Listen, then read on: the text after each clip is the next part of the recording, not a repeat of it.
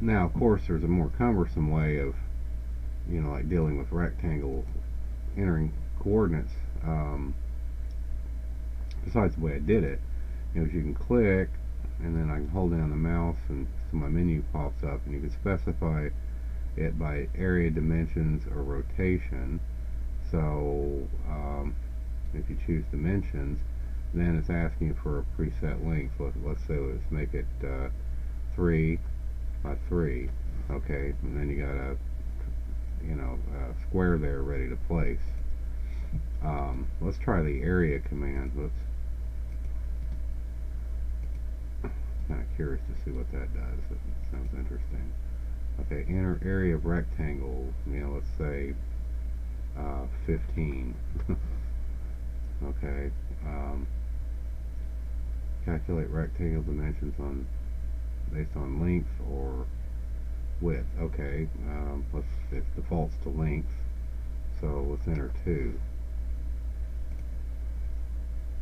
Calculate rectangle dimensions.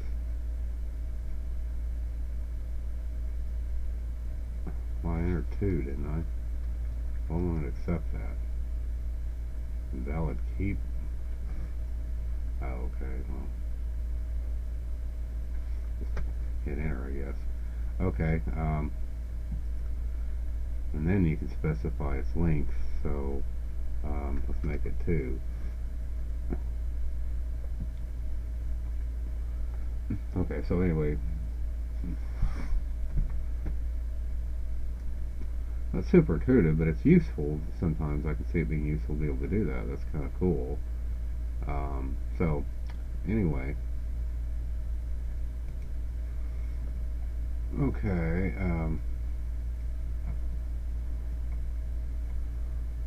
Now when you're drawing a rectangle, too, you can also specify rotation.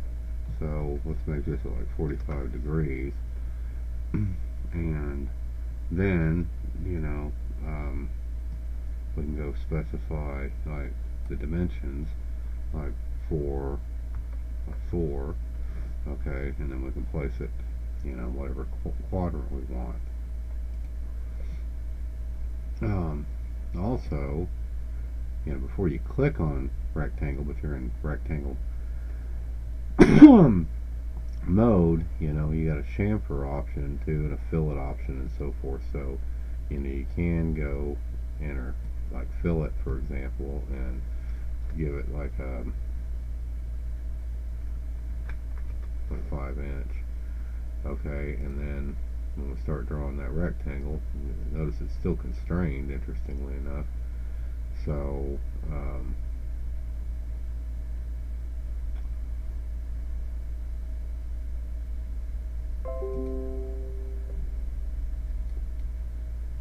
there you go.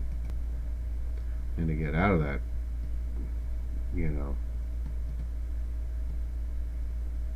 rotation mode, just click it again. So I don't know why this keeps doing that.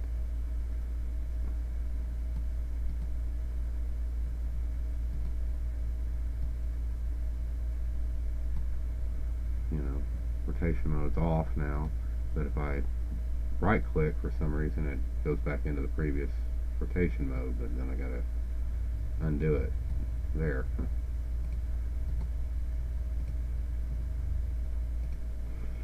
Yeah.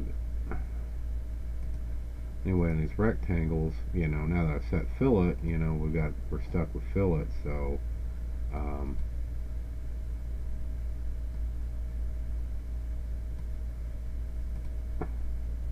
until you turn it off.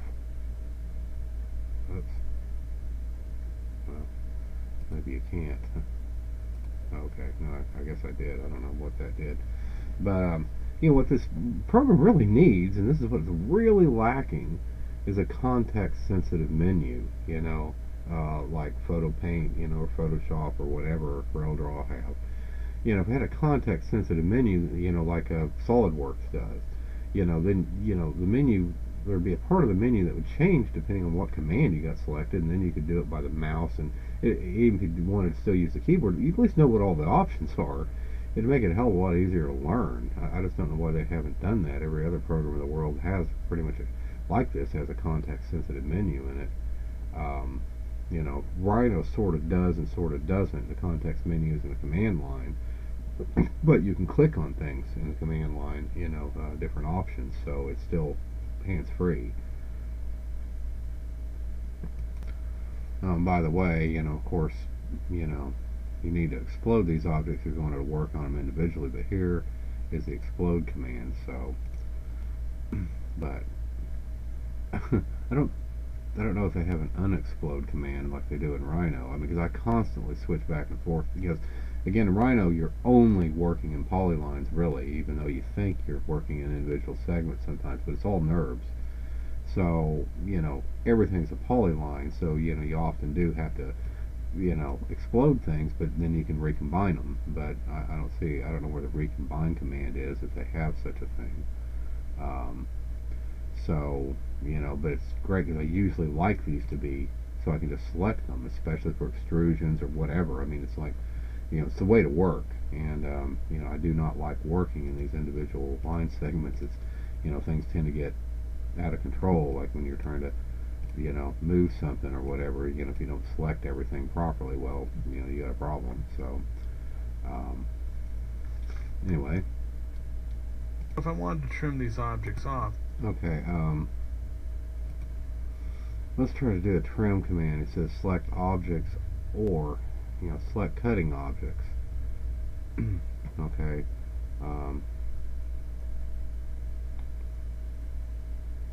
might be a good idea for me to make this more than one line. I kind of shrink it down. As a Rhino, I shrink it down. It's just useless. Okay, so I select that cutting object. Now let's trim that shit off.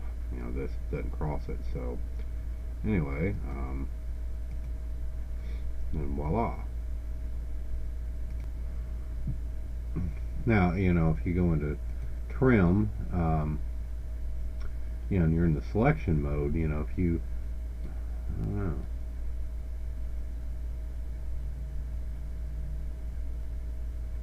Okay. Alright. Didn't work there, but, let's go ahead. What the hell? Undo. Okay, try this again. Go into trim, select cutting edges. I'm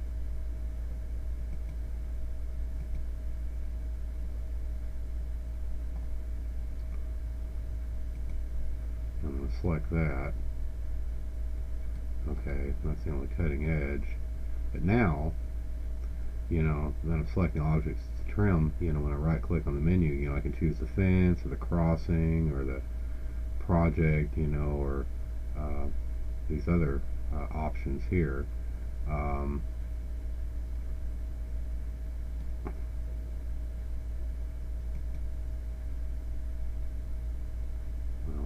that's uneventful.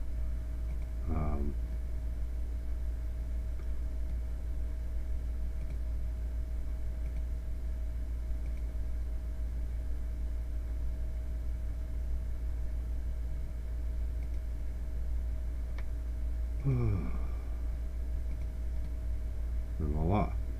So that's pretty cool. So that shows you, you know, like if I wanted to move something that says select objects. The problem is that, you know, you don't get it right here. So, you know, let's choose copy, for example, you know, but I don't have that fence and everything show up as an option here, so I still wouldn't know.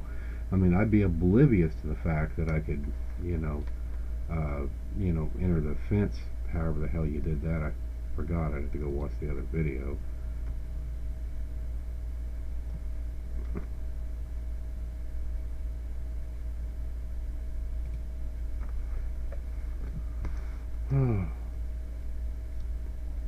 But at any rate, you know, I'd be oblivious to it if I, you know, because it doesn't show up in the right-click menu. Okay, and on the trim command, though, you know, if you see that it's got this select all down here. You know, if I just press enter, everything is selected, so everything's treated like a cutting edge. So, you know, that's kind of slick. So that's, you know, that's pretty efficient right there. I like that. So, you know, everything's selected. So that's really quite useful. Okay, now this is pretty slick, and I was griping about how these are trim and extender in the same menu. But if you go to trim, okay, and you know, and just hit select all, for example, you know, of course it works the way you would expect trim to work. And of course I can hit undo for that.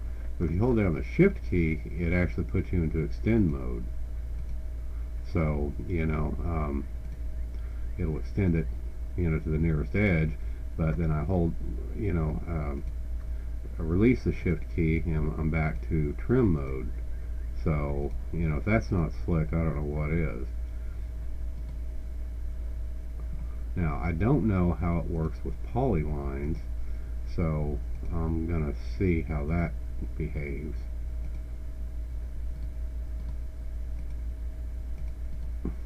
Okay.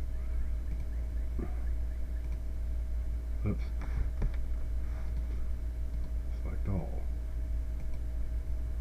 Okay. Yeah, it won't work with polylines. Oh, wait a minute. No, I guess it does work with polylines. Hold on. Okay, yeah, I'm in extend mode, so now I'm in trim mode. So yeah, that's pretty slick. Now I just got to figure out how to group these objects, you know, to be one polyline, and then I'm set. You know, but in AutoCAD, traditionally polylines were a different object type than lines, so I don't know that I can actually combine them like I can in Rhino, so I'm not holding my breath. Now, of course, you know, one of the things that I've always loved about AutoCAD that is sorely missing from Rhino is a good stretch command. And AutoCAD's stretch command really is better than, you know, anything, because it's really nice to be able to stretch it like that. But in Rhino, there's just no equivalent. You got to go grab points and activate points and everything, but it just doesn't quite work as fluid as you'd like. So it's a little cumbersome in Rhino. I mean, you can do it, but it's just a little cumbersome. So, by comparison, you know, there's extra steps involved. Let's see, now I can go back to my trim command and hit select all. And, you know, this is when, you know, using fence mode or whatever, you know, could be pretty helpful too. So,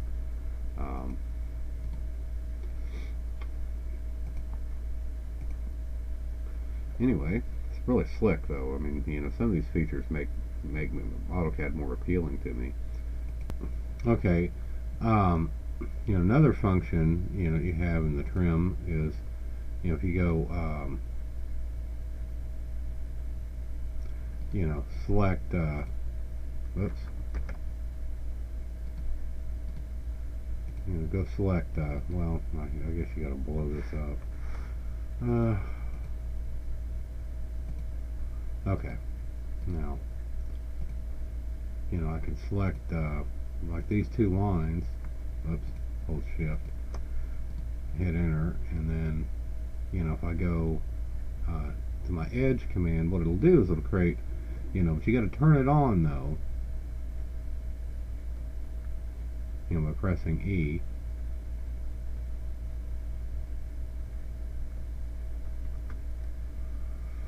Okay, and what that does is that will actually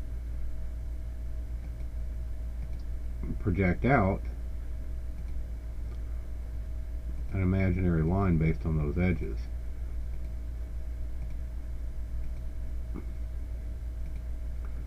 And you know, remember, if you hold shift, you know, it'll extend it.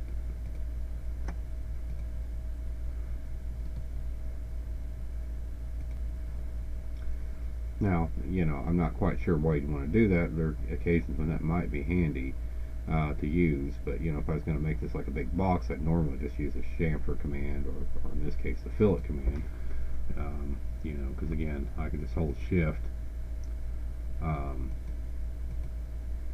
you know, and get these things to work that way. Now, of course, in that edge command, you know, you got to actually turn it off. Apparently. Well, you don't if you select all. So, but the guy in the video said, you know, you got to turn that off. But apparently not. And you do have an erase command. You know, if you hit R, you know, you can actually erase things right in the command.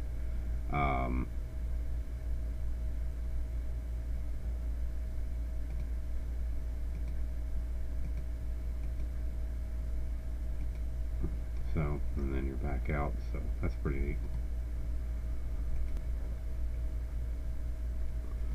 But, yeah, I don't know, you know, he said that, oops.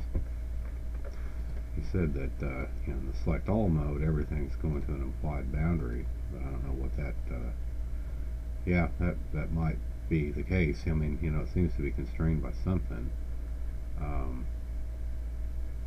So, you know, if you'll hit edge again, you know, because it's still set to extend, so you got to hit no extend to turn it off. So, you know, but like I said, that edge mode.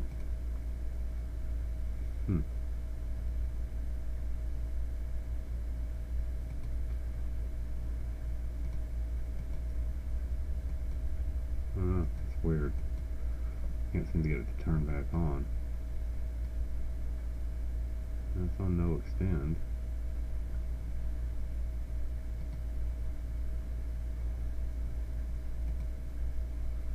And it should project.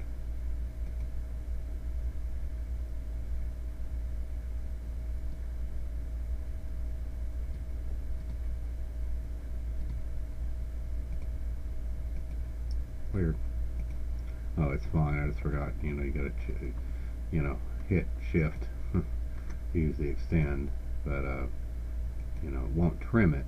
You know, so anyway.